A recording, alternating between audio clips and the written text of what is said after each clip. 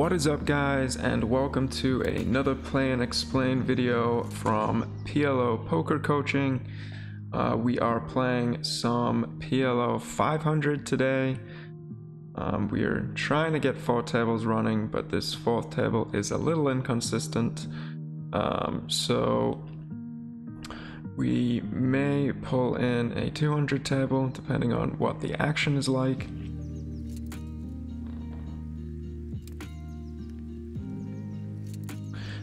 Top left, pretty marginal open, and we flop top and bottom with a gut shot. And obviously the player behind us is very wide, so you can have a little more interaction on this board. I mean, we're not going to have very many leads here on a king high board when we get called from a regular cutoff player.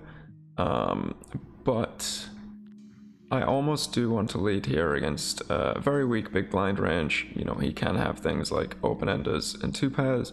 I'm not obviously as scared of strong hands like kings, and we do block that quite well anyway, so I'm going to go ahead and bet, as my hand isn't doing fantastic on a lot of turns. Again, if you're playing against regular players here, this is a straightforward like check range, but when this guy is very wide on the cutoff, it changes the dynamics a little bit. And we can obviously call a check raise, which we do get.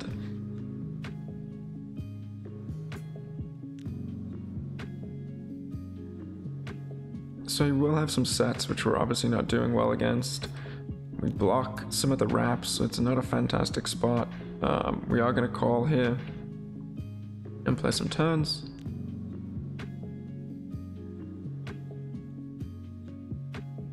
And we likely at this point just have to call it off. I think we do block a lot of the draws, so I think that this is going to be pretty big punt, but and wow. I mean, that is pretty sick.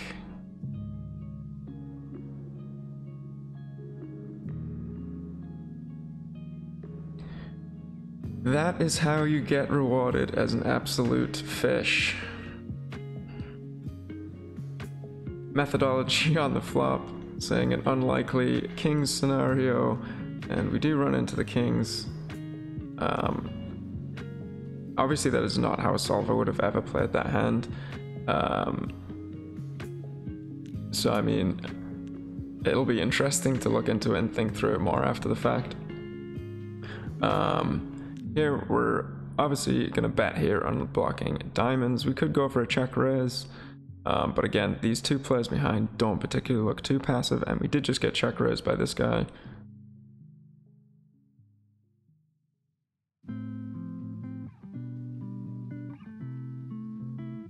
And we take it down.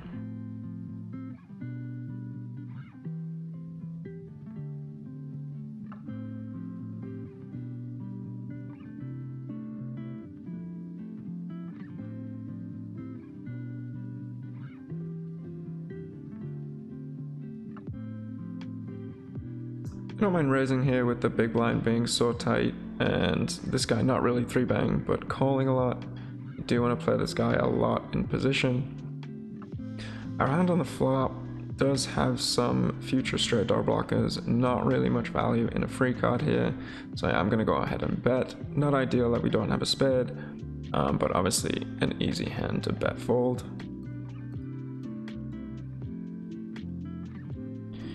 And we do turn the straight draw blocker. Problem is it's such a dynamic turn that we're not actually going to be able to barrel much on many rivers, and he goes away and bets anyway, so it makes our decision very easy. But definitely be careful on these types of boards, because it is tempting if he checks there to go ahead and bet, but 1, your overall fold equity, is so low just because it's such a draw heavy board with 2 flush draws out there. And then also if you do get called, you know, half the deck on the river, you are not going to be able to go ahead and triple barrel. So the value of your blockers there are just not worth as much.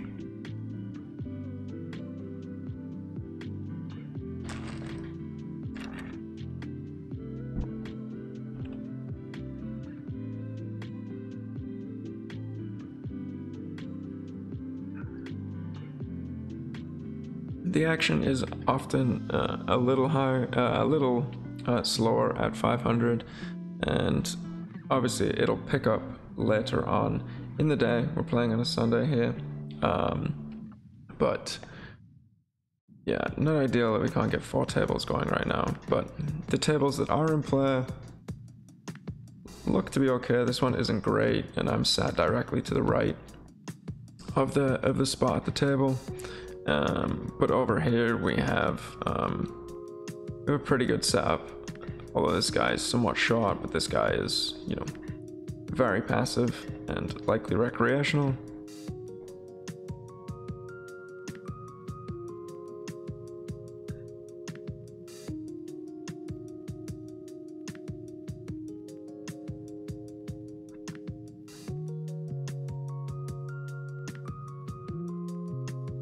We get min 3-bet.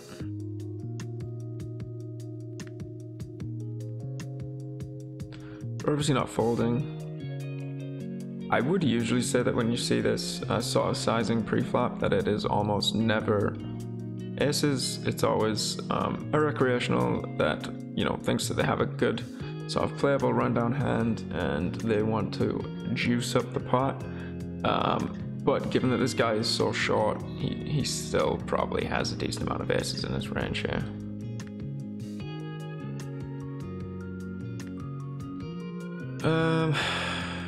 I mean, I think we're likely calling the jam on the flop with the backdoor flush draw and inside wrap. Obviously drawing relatively thin, but I think we probably have 33%. Pretty good turn, and we get there. Running pretty hot to start the session, nailing the gut shot and getting there with the runner.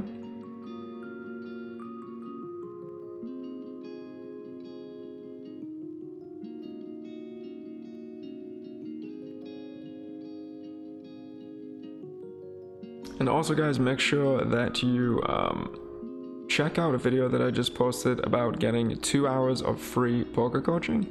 So I am giving away 2 sessions, 2 hour-long sessions. All you have to do is make sure that you subscribe to the channel and head over to the video that is pinned on the homepage of the channel. Comment anything you want below the video. That's how I'm going to pick the winners. And then, you know, as I mentioned in the video, like and share it, because we're not going to be giving that away until we get to 500 subs, and the more we get it shared, the faster we will get there. These are really bad kings, but we have some really tight players behind, and this guy is, you know, the spot at the table pretty much. So I don't mind actually flying this. I mean, these are some of the worst kings you can have, but playing in the button in a single raise pot against this guy, given that these guys are mostly going to fold, is great. Not the flop we were looking for though, unfortunately. And even though he is so wide, and I mean, I actually, before I started this video, I raised this guy with just random 4 cards, and we could honestly call here just because he is c-betting 100% out of position. So we could floor him and bluff some turns like that one, which is pretty much the best turn we could hit apart from a king.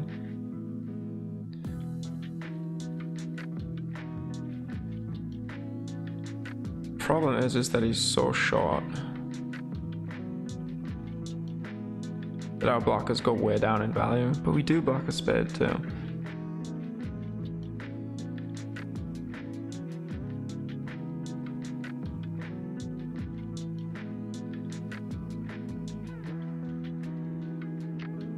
this guy is relentlessly betting, and we do end up taking it down.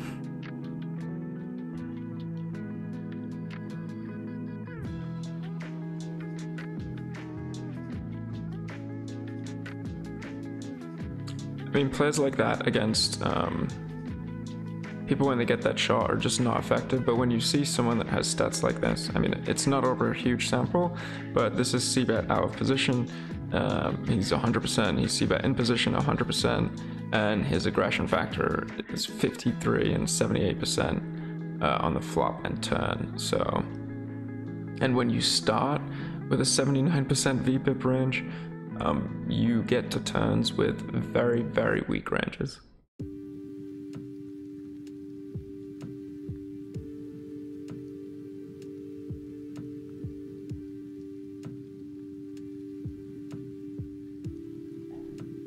I guess we're not really getting any action on this 2-5 table, so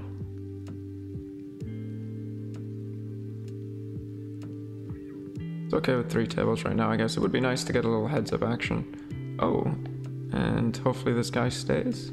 Nope. These are some kings that I would consider 3-betting, likely out of position. Probably still on the button depending on the player too. It's obviously just a very nice hand, but you know, 3-betting in position, you really don't want to be doing it with hands that you hate to get 4-bet with, and this would be one of those hands because we have a lot of playability. Here, top set, pretty disconnected board, but I don't think that it is overkill where, you know, or too disconnected that we want to check back.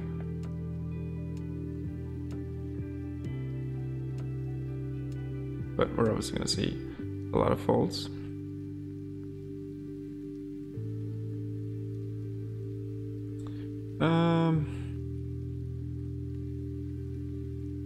Don't really think that I want to do too much here in this limp pot without a heart.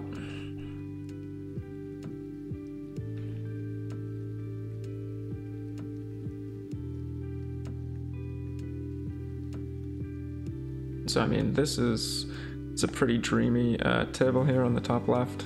When we're looking around over some decent hand samples, it looks like we really only have one other rag at the table, or potential rag, but he is extremely tight and sat to my left, which is nice. So we hopefully won't be leaving this table anytime soon, and we can get some interesting spots.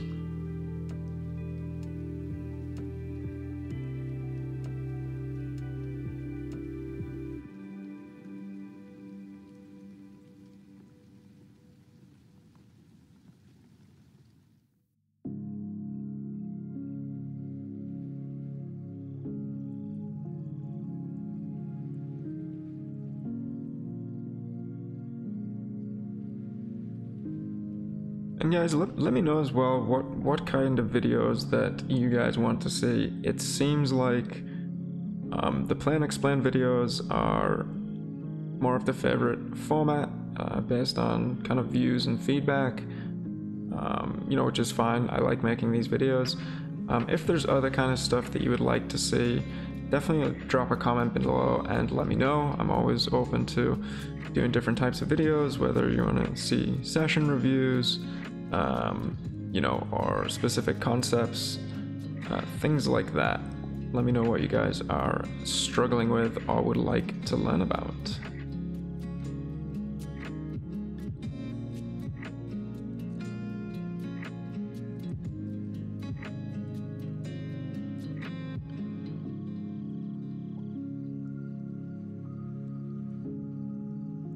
A very marginal hand that I would actually play in this lineup even against an open.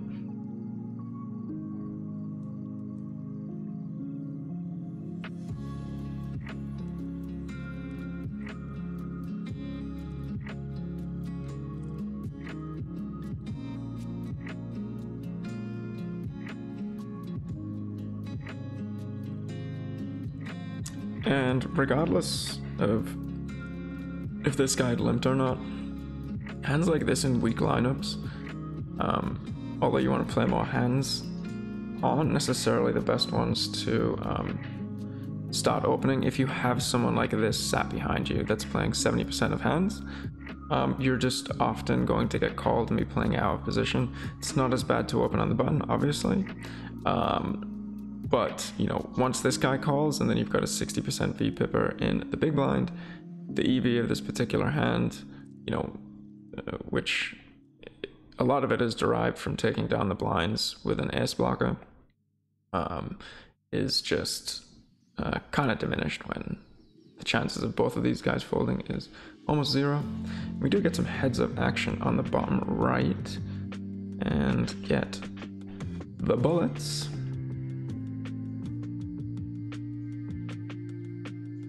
And pretty marginal defend here, top right.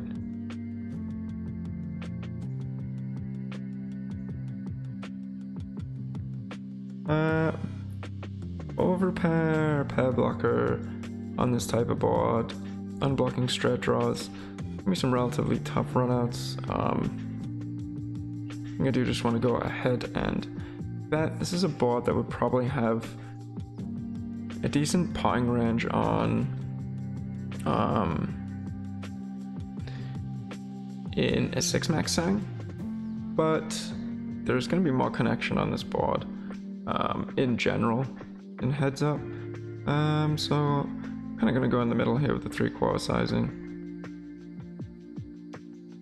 And top right, no need in betting. Yeah, sure, we could fold out some 10s, some 9s, but we do have some outs. And we do river a straight, which is pretty promising. And we get the 5 on the turn. The ace of diamonds in our hand. I'm tempted to check call the turn. It should often go check check, and we time out anyway, so is there value in raising? Probably not.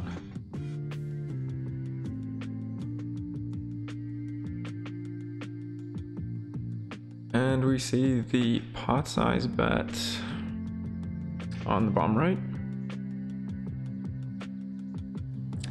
which again is not ideal when we have the ace of diamonds. It takes away a lot of his bluffs.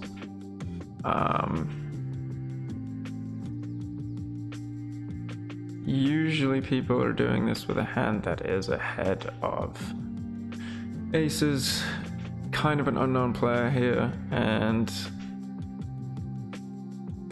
yeah, I think that we just go ahead and fold here, to be honest.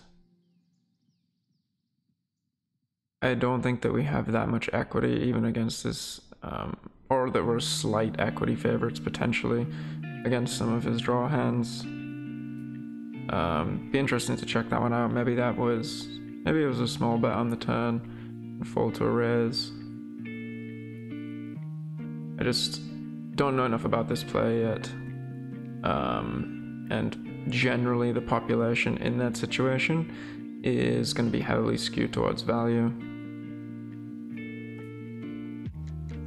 This is very marginal on the top right. I actually thought that was a different table where I would call a little wider. And with diamonds and hearts, we will just be check folding bottom right. Just nowhere near enough interaction here on a very dynamic board to consider stabbing, even though I usually will stab in position pretty aggressively.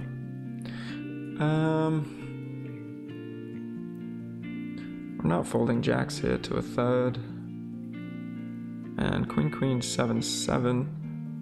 I think we definitely get to 3-bet against this guy's range. And running pretty hot.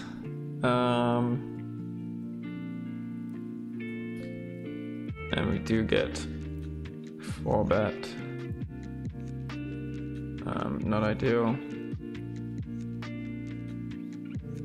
I'm tempted to check this back, actually, to be honest. Although 2 people did call on the flop, and we do block an 8, so I think we do want to go ahead and bet. I don't think we can fold, unfortunately. And We flap as well as we can.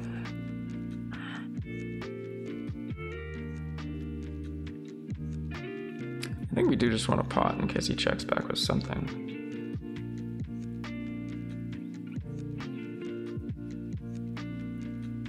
And that is unfortunate. We get a call and a res here, top right. I mean, he's not res folding, so we get this guy's money in. The question is this guy gonna overcall? Probably not.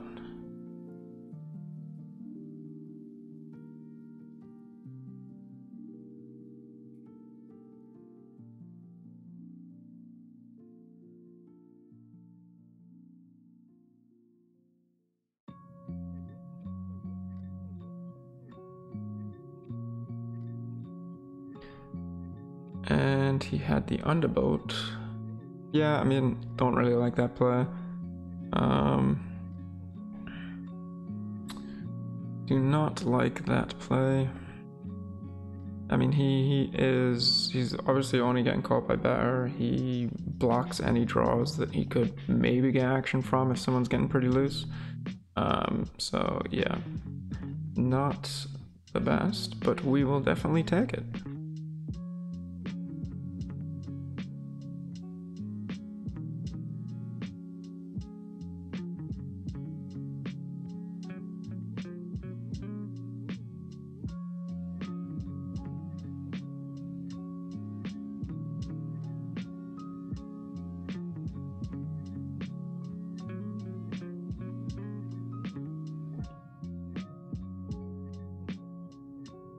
And just folding here out of the small blind. We will, playing 500, get to call a decent amount more, especially on Ignition, which has a very low reg structure.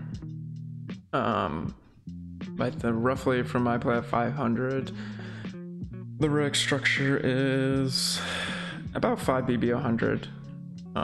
So pretty solid.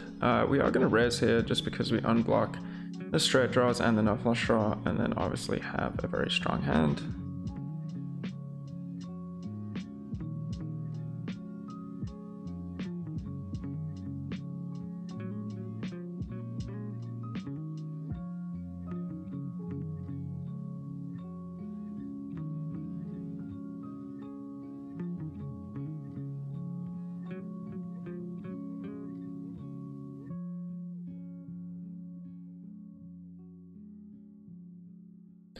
And this may be a shorter video today. We might be losing some of the action here, but we will try again later today. It is still a little after lunchtime, so the games will definitely pick up. Here, it's not a great board for our range. I don't want to 3-bet this guy, he's so short, and also want to play with this guy behind. So I'm going to check here, and if we face a bet, I'm just going to check call here. Not a fantastic turn.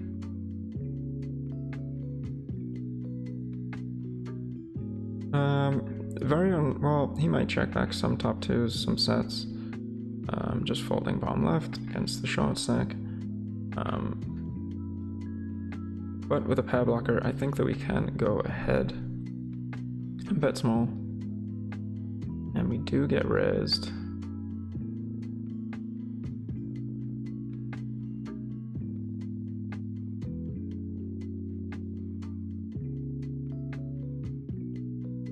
So I think that we can just fold this, to be honest. Obviously don't have any outs against value, and there still can be some difficult rivers on a diamond. So yeah, I'm just gonna go ahead and bet fold.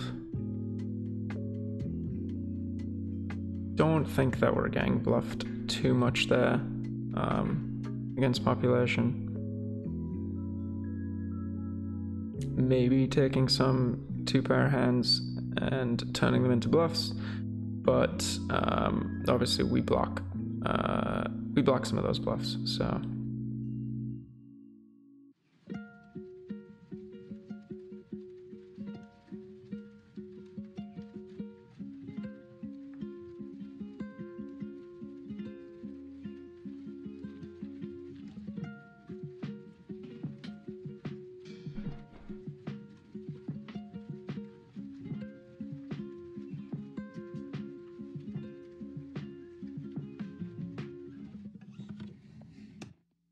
And I think here we can just fold, don't have a fantastic hand for bluff raising.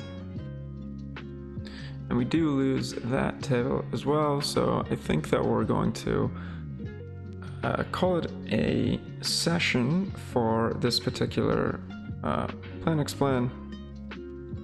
But I will put some more together this afternoon, hopefully when the tables are running a bit more, and we can get back to it. Alright, well, thanks everyone for tuning in, and we will see you soon, and good luck at the tables out there.